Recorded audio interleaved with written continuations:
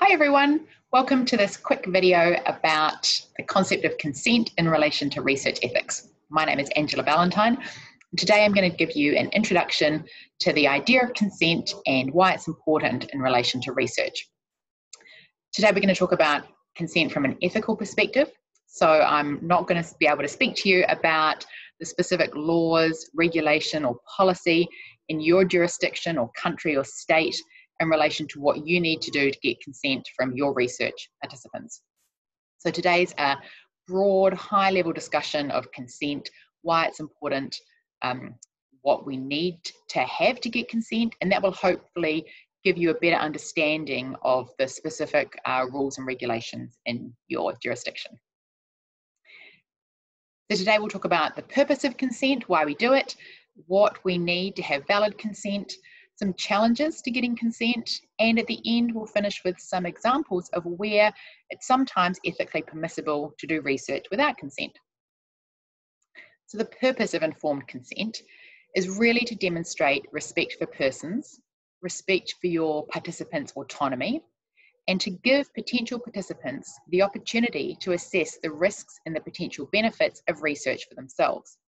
To take one example, we can look at the Belmont Report, produced in 1978, just a few months before I was born. So I always remember that. And this is in the United States, and they define the three key ethical principles of research as respect for persons, justice, and beneficence, which means that research should generate benefits, social benefits for the community. So informed consent relates to this first principle, respect for persons. Valid informed consent requires three things. It's not just enough to get consent, to get a signature on a piece of paper. That might mean that it looks like you have informed consent, but it won't necessarily qualify as valid consent. Valid consent requires that your participant has capacity to make that decision themselves, that they understand the research, and that they're acting voluntarily.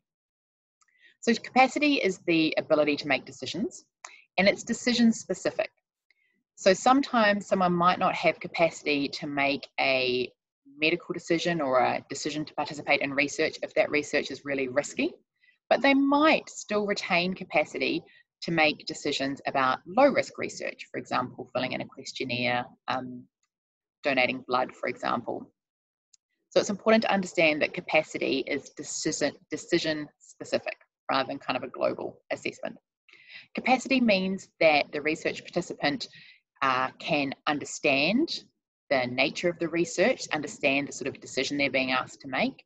Importantly, to understand the consequences of participating or not participating in the research, that they're able to communicate their wishes and their concerns, and that they can reason, they can act rationally. So the first requirement is that the potential participant has capacity to make that decision about research participation. The next requirement is that the participant has adequate understanding. Now, in some regulations, you might see this described as disclosure. Disclosure refers to the obligation on the researcher to explain relevant material about the research, but disclosure alone isn't enough. So really the focus is on the participant and whether the participant has adequate understanding of the nature of the research and the consequences, for example. And the third requirement is that the person is acting voluntarily. They're not being manipulated, they're not under any pressure to participate. And we'll talk a little bit more in the rest of this talk about some challenges to that requirement of voluntariness. This is what you need for valid consent. Okay, challenges. So I'll just run you through three particular challenges to informed consent in research. The first is the therapeutic misconception. This is where research participants misunderstand the purpose of research and mistakenly believe that they're participating in an activity that is designed to have therapeutic benefit for them, to be in their interests. So this really comes down to the distinction between clinical care and clinical research. Clinical care is primarily motivated by the best interests of the patient. The health system is designed to try and make patients better, to improve their health and their welfare. Clinical research, on the other hand, is designed to generate generalizable knowledge that will improve the medical care and the welfare of future generations. So the therapeutic misconception happens when research participants don't understand that the point of the research is to generate knowledge for future patients rather than to offer them specific benefit.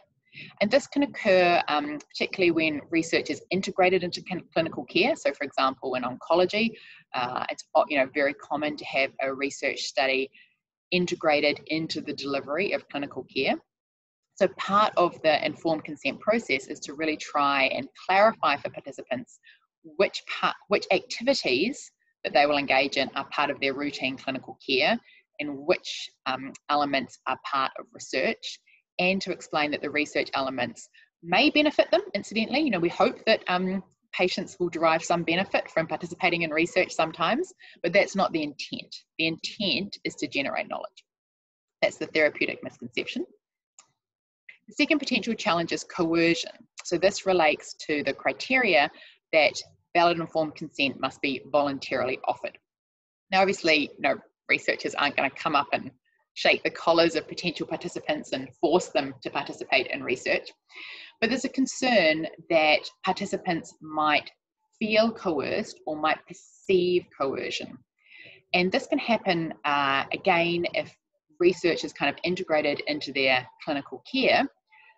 But patients in particular are often vulnerable in that circumstance and acutely aware of the power differential between themselves and their doctor or their clinical team.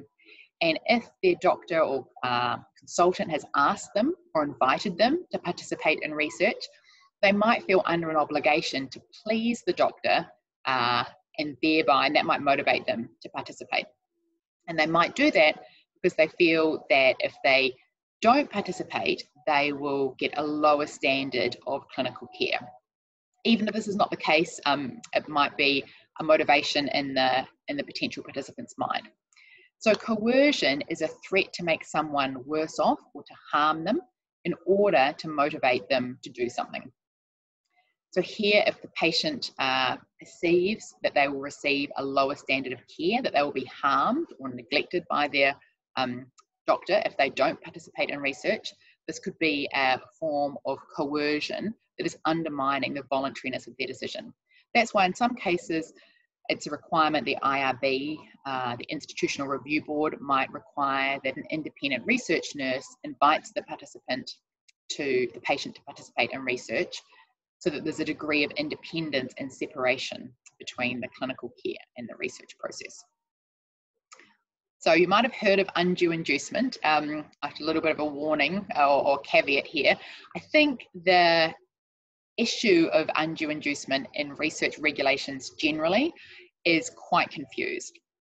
It was also, I think, quite confused in the literature, although not in the last few years. There's been some really great work coming out, particularly scholars in the United States, really trying to clarify what the concern is in relation to undue inducement.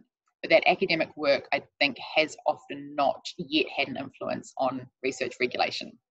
So the issue of undue inducement, I think, is a confusing one. The first thing to note is the difference between inducements on the one hand and undue inducements on the other. Inducements generally should be fine. So sometimes we compensate participants for their time or the risk they've undertaken to participate in research. And often, higher levels of compensation are often found in research that recruits healthy volunteers, sometimes thousands of dollars to participate in studies. And that inducement has an influence on potential participants' decision-making, just as the pay that I receive from coming to work has an influence on my decision-making around the kind of activities that I'll perform in my work. So inducements, sometimes referred to as compensation, are generally fine. The potential concern is undue inducements. And this is defined as an offer of money or compensation or something valuable that is so high that it undermines the potential participant's ability to reason rationally about the risks and benefits of research. It's so much money, it blinds them. Now, there's not a lot of empirical research on undue inducements, and that which does exist is quite conflictual. There's certainly not good evidence that this is in fact what happens when you offer people a lot of money to participate in research. Some research suggests that offering participants money is actually a signal to the participants that the research is riskier and might make them pay more attention to the risks in research, because people, intuitively associate getting high compensation or high amount of money with a more risky activity. We're generally not paid to do things that are for our own benefit, for example. So the empirical literature on undue inducements, I think, is quite unclear. And it's important to note that undue inducements, the concern about undue inducement needs to be weighed up against the concern about not paying people a fair amount for the burdens that they have undertaken. And particularly when we're recruiting healthy volunteers who are participating in research to generate knowledge that will benefit, the entire community, it's important that they are fairly compensated for the risks that they undertake. So that's the definition of what undue inducements are, and you can kind of sense my skepticism about how much of a threat they are in practice. But certainly, IRBs, research ethics committees, do tend to take concern about undue inducement really seriously, and that's because it's thought to be a potential challenge to consent, and consent's really important in research. Okay, so we'll finish just by looking at a few cases where in some jurisdictions it's ethical to do research without consent. And I'll run you through 3 different examples. So first of all, deception. Now, I've talked about why consent is so important, so you might be thinking, how could it ever be ethical to do deceptive research, which is a great question. So research with deception might be allowed under the following circumstances. If the research has really high social value, it answers an important question for the community. If it would be impossible to do the research without deceiving participants. If the research is relatively minimal risk, and typically there's a requirement that following the research, there is some sort of debriefing process to explain to participants why deception was necessary. So deception is, for example, really common in research in psychology, where often it would sort of undermine the whole point of the study if you explain to people why you were doing it in the first place, because research in psychology is often trying to explore people's reasoning, maybe their unconscious biases, their sort of intuitive responses to situations. And if you tell them what you're looking for, that can change their behavior, thereby undermining the point of the study in the first place. So lots of research in psychology will either deceive or sort of fail to explain to participants what the primary purpose of the study is, but will involve a debriefing process afterwards. This is a really interesting study that was conducted in Singapore, published in 2012, looking at behavior amongst sex workers working in the foreign entertainment industry in Singapore. So these are sex workers who are working illegally outside the government regulated brothels in Singapore. And so obviously a vulnerable group and a group that's hard to engage. The researchers tried various methodologies, including going into karaoke bars and discos and nightclubs and trying to recruit foreign workers to interview them about their sex work and particularly condom use and how often they were, if at all, they were having checks for sexually transmitted infections. That didn't work very well. Participants were very wary of the researchers and not keen to engage. They tried an alternative methodology, which was to send teams in pretending to be clients at the nightclub and interested in purchasing sex work. And they were in that manner able to interview the women and ask them, for example, about their condom use. So this is quite, I think, kind of interesting and controversial use of deception in research. There wasn't a debriefing process at the end. However, the research methodology was designed, at least in collaboration to some degree, with community workers, really with the idea around how they could design the research in a way that had the least potential to harm sex workers. And so it was designed in part in conjunction with community representatives. This is a good example because this was approved by an IRB in Singapore. It was legal to do this research, but certainly in other jurisdictions, this degree of deception might not be considered permissible. Okay, consent waivers. So this is where you would apply to a research ethics committee or a IRB to ask for permission to do the research without getting consent. And we're seeing this increasingly in relation to secondary use of clinical data or biosamples. And this might be in relation to biobanking, big data analytics, precision medicine. There's an increasing interest in using the information that we have in the health system, for example, in electronic health records, or in biosamples that are sitting in a repository or sitting in the hospital. There's an interest in using those resources for research, but often researchers won't think it's practical to go back and get consent from the original patients. And that might be because if it's a cancer registry, patients might have died, for example.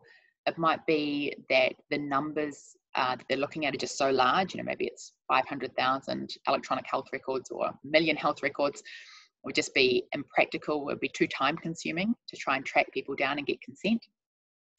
Another reason is that there might be a concern that if they ask for consent, only some subpopulations will opt in. Those might be populations that are more interested in technology and research or have high trust in researchers, and that might distort the sample that the researchers have access to.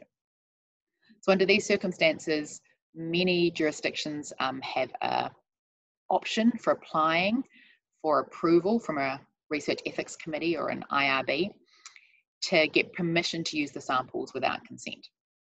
Some of the other requirements that apply here are typically that the research, again, has high social value. It's an important question that needs to be answered, that there's no way of doing the research in a manner that involves getting consent, and I've explained some of the reasons why, and that the research is overall minimal risk.